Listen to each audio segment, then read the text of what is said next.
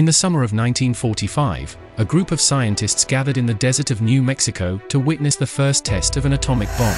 Among them was J. Robert Oppenheimer, the director of the Los Alamos Laboratory and the man who would later be known as the father of the atomic bomb. Oppenheimer was a brilliant physicist who had been drawn to the Manhattan Project by the challenge of developing a weapon that could end the war with Japan. But as he watched the bomb detonate, he was overcome by a sense of dread. He later recalled that the moment reminded him of a passage from the Bhagavad Gita, a Hindu sacred text. "Now I am become death, the destroyer of worlds." I remembered the line from the Hindu scripture, the Bhagavad Gita. "Now I am become death, the destroyer of worlds." I suppose we all thought that. Oppenheimer's story is one of both triumph and tragedy. He was a gifted scientist who made a major contribution to the war effort, but he was also haunted by the knowledge that he had helped to create a weapon of mass destruction. In this video, we will explore the life and legacy of J. Robert Oppenheimer. We will learn about his early years as a student, his work on the Manhattan Project, and his later years as a public advocate for peace. Oppenheimer was born in New York City in 1904. He was a brilliant student and attended Harvard University, where he studied physics.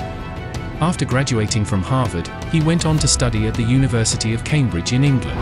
In 1927, Oppenheimer returned to the United States and began teaching at the University of California, Berkeley. He quickly became one of the leading physicists in the country. In 1942, he was recruited to lead the Los Alamos Laboratory, where he oversaw the development of the atomic bomb.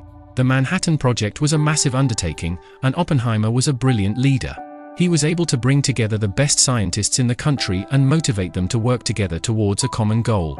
The bomb was successfully tested in July 1945, and it was used to end the war with Japan just a few weeks later.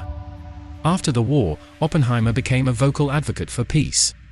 He warned about the dangers of nuclear proliferation and called for the control of nuclear weapons. He also worked to develop peaceful uses for nuclear energy. Oppenheimer's life was marked by both triumph and tragedy. He was a brilliant scientist who made a major contribution to the war effort, but he was also haunted by the knowledge that he had helped to create a weapon of mass destruction. He died in 1967 at the age of 62. J. Robert Oppenheimer was a complex and fascinating figure.